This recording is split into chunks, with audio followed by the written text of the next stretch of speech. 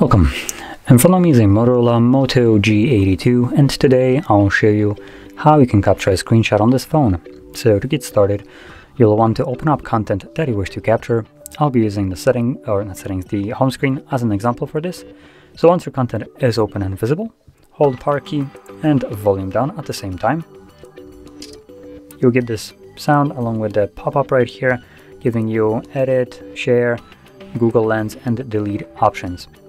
And after a moment, as you can see, it just simply vanishes. Now that screenshot that we have just captured can be found in our Photos application. So there we go. And you can see it right over here. It's also labeled screenshots. Now I believe if you have more photos and just general media in here, it will give you a categories at the bottom.